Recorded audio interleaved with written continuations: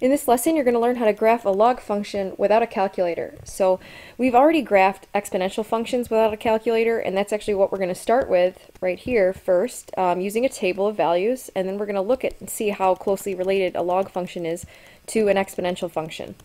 Okay, so let's start with a table of -2 to 2.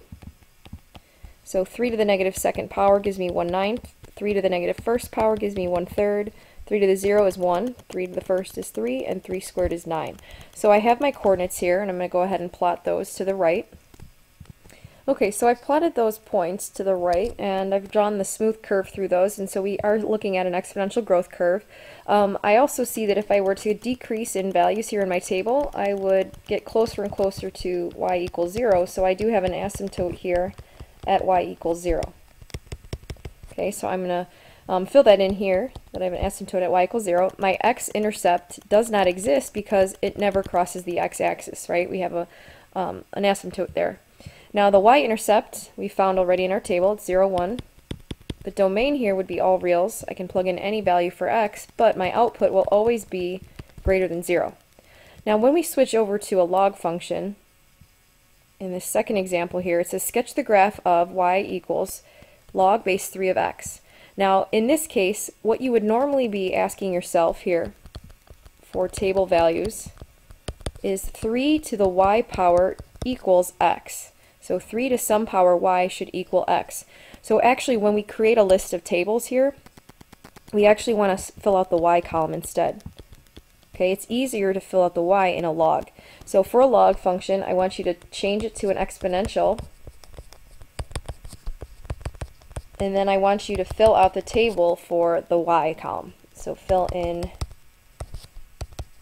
the y values. Okay, so now when we plot these points, I'm still going to do the same thing. I evaluate 3 to the negative second power, I would get 1/9. 3 to the negative first power is 1/3. 3 to the 0 is 1. 3 to the first gives me 3, and 3 squared gives me 9. So I'm actually going to go backwards and plug in, like I said, the values for the y to get the x. Alright, so if you look at the table of values here, they are in fact opposites. This 0.29 becomes the 0.92 on our log function. And that's because these are inverses of one another. Okay, now I'm going to plot these real quick, and I would like you guys to do the same thing. So plot these coordinates here on the right, and then I'll pause so we can take a look at the graph.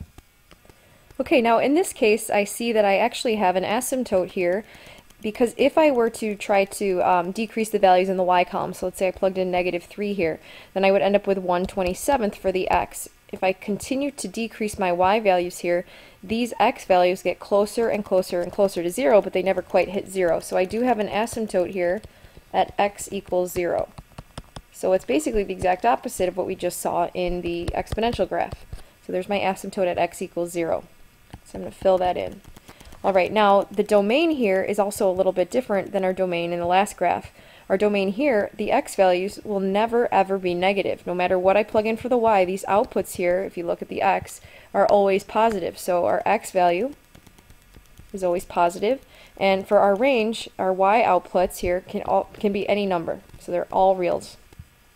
Now, we have an x-intercept this time. The x-intercept is at 1, 0. Right, here's our coordinate 1, 0. It clearly crosses the x-axis, and we see that here in our table. There is no y-intercept, though, because it never hits the line x equals 0. So it does not exist.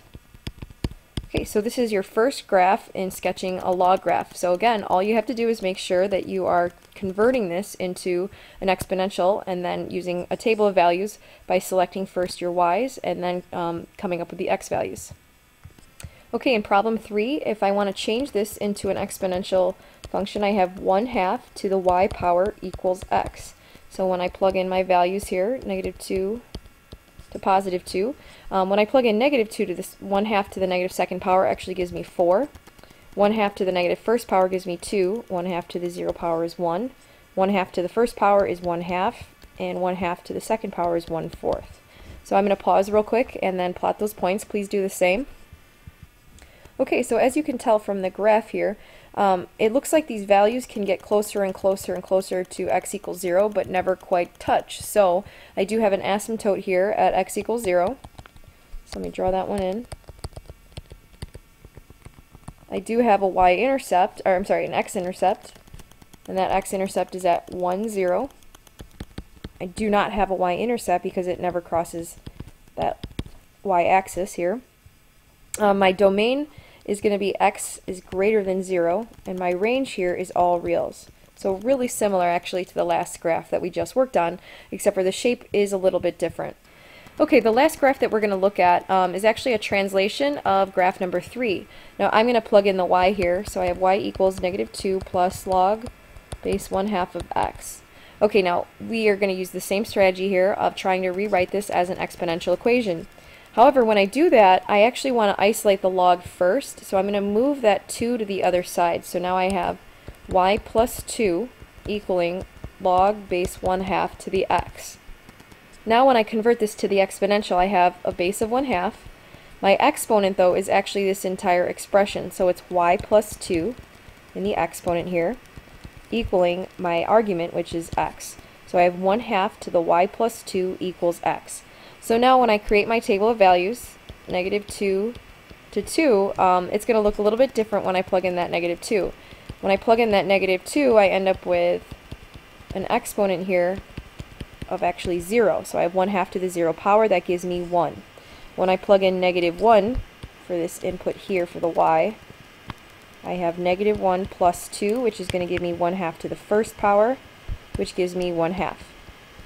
When I plug in 0, I end up with 1/2 to the second power, so that would give me 1/4. When I plug in 1, same thing, I think you get the point, that would give me 1/8. And when I plug in 2, I get 1/2 to the fourth power to give me 1/16. So these points are the points that you're going to plot now to the right. So I want you to pause and plot these points again. Okay, now in this case, when I go to plot these points, I actually have a pretty jumbled set of points right here. It doesn't really give me a very clear picture of what this graph is going to look like.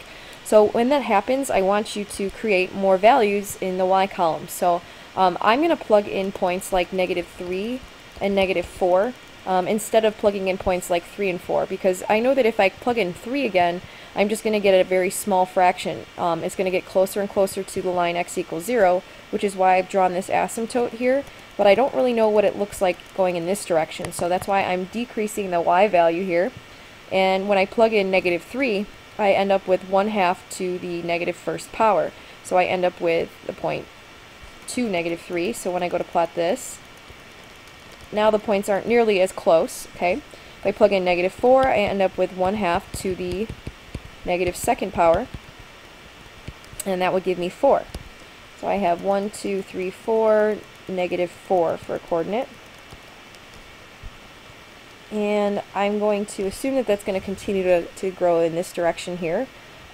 So looking at my graph, I have a much better picture and better understanding of this graph. So when I go to answer these questions, it'll make a little bit more sense. Now I do have an x-intercept. That x-intercept is here at 1/4, 0. So the point 1/4, 0.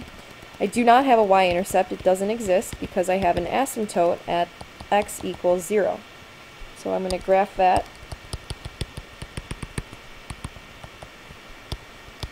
Oops, x equals 0.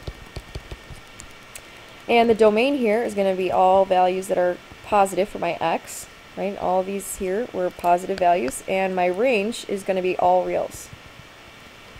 So again, whenever you have a function where it's written a little bit differently, to isolate it, make sure you're always getting the log by itself first, and then rewriting it as an exponential. It's still the same strategy. You're still going to rewrite as an exponential equation like this, and then pick your table of values for your y column.